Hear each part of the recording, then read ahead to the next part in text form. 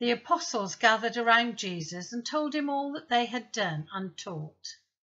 He said to them, "Come away to a deserted place all by yourselves and rest a while." For many were coming and going, and they had no leisure even to eat. And they went away in the boat to a deserted place by themselves.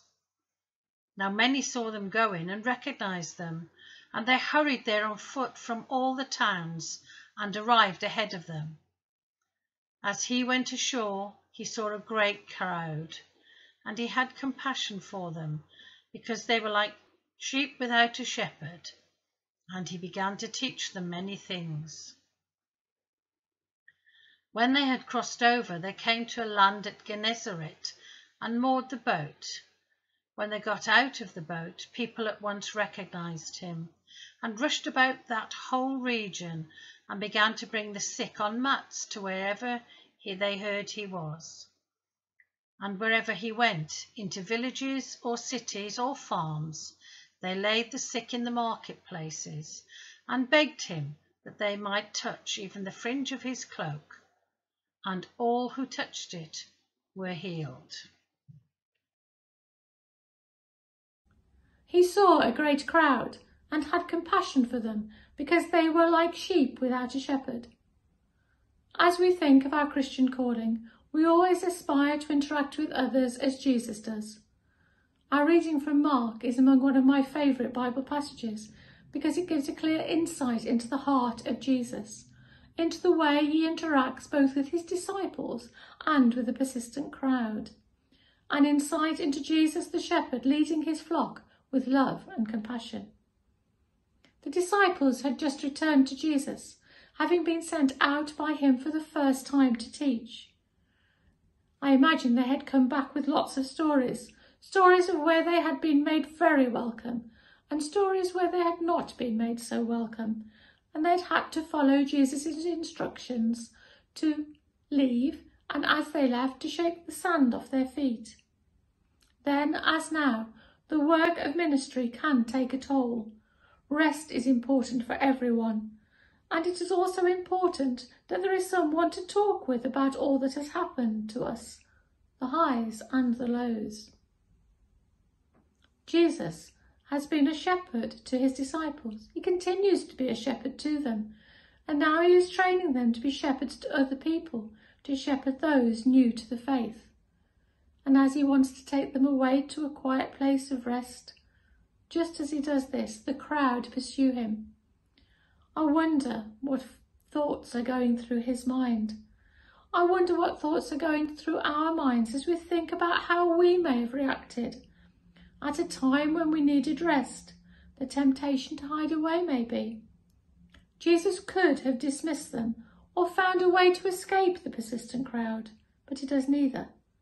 Instead, Mark records that he had compassion on them. I do wonder if maybe Jesus sent the disciples on ahead of him to a place where they could rest. The importance of rest for all must not be downplayed, and we can all play our part in ensuring that each of us has times of rest, times of not being overwhelmed. Mark has given us a glimpse into the heart of Jesus, a glimpse of him as a shepherd who cares for his flock, nurtures them, feeds them, protects them and loves them. Mark reminds us of the joy it is to be cared for by Jesus. Many of that persistent crowd were healed, even simply by touching the fringes of his cloak.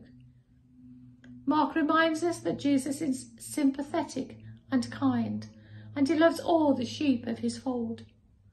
Mark reminds us that Jesus has compassion for all people, those who are lost and wandering, and all those around him. We must strive to cultivate this same kind of compassionate heart towards the lost and towards all who live around us. Amen. Lord Father God, we come before you today with our thoughts and concerns for the world, but also to give you thanks that you are a generous God who is faithful to your people. We pray, Father God, for the world and your church within the world. that we may see your word reaching out to those who have never heard it. We recognise that the Freedom Day is coming, Lord, and people feel that they can go out and act more normally.